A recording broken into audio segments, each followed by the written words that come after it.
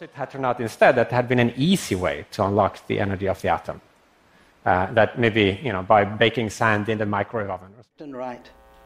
The carbon atom, the water molecule, semiconductors, bacteria and viruses, fish and flowering plants. Contrasts among all the elements.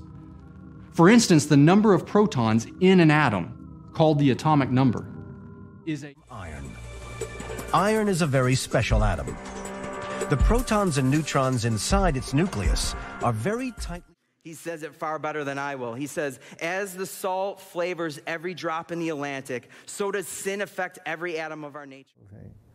And if a photon comes and knocks it out of the atom, it doesn't tell you exactly how it absorbed the energy of that photon.